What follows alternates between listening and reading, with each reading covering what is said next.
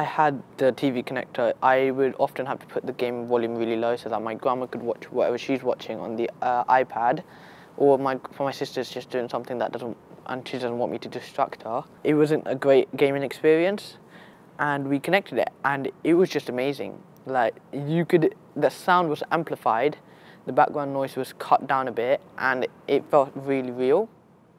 You know those 360 degrees gaming headset you get, so the sound that you hear from an angle, you can turn your character around and you can hear it straight.